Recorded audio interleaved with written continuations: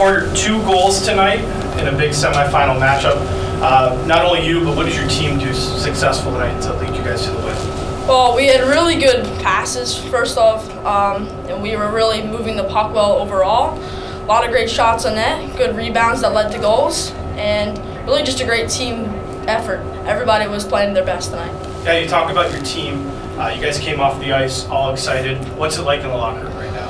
Really excited. Everybody's very pumped to have the first ever playoff win, especially because we haven't been able to do this before. It's a really great experience for everybody. The first ever Phantoms Cup. Can you talk about what it's like for the league and for the players to compete for this championship as well as represent their schools?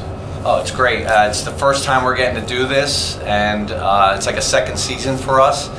And now we're going to play 2 more games this season, and it'll be it's a great extension to the season for us. And I just want to thank the Phantoms organization and Mr. Brooks for doing this. This is a great idea.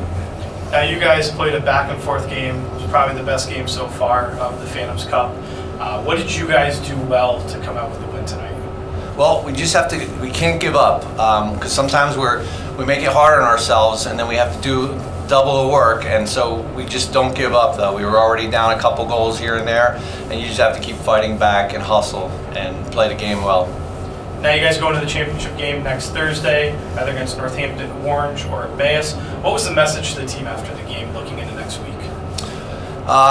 They pretty much got that message before the game, because we played Emmaus earlier this season, and we tabbed that game before this was even happening as our championship. So we already had like a pre-game game like this, so it was just like we're going to do it over again. So I hope we win.